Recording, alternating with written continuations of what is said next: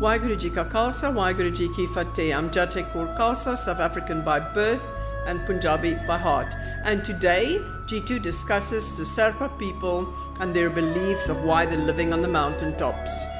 While we're climbing up to the Asura cave, I meet a few Serpa ladies. As you can see to the left is an older lady climbing up the stairs. She's a true Serpa living in the mountains. Could you please explain to me the ladies that wore these traditional clothing that we've just seen? Why are they wearing this thick clothing in the middle of summer? Yeah, because those are Sherpa family is living top of the hill level.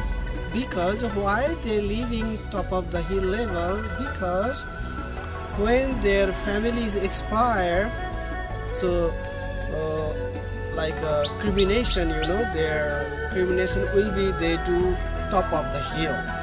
That's why they living near the hill. So they're living near God. I think they believe that they're living nearer to Buddha because they're high up.